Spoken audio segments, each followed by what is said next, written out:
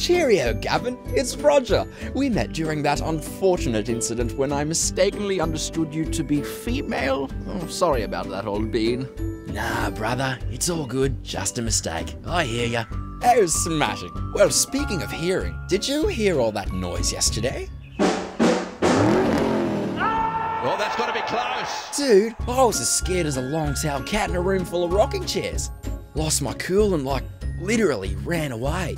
Skylarking while your human has no idea where you are, if that isn't just the bee's knees. Nah, man, I was, totally freaked out. My human and I only found each other because I'm registered. Registered?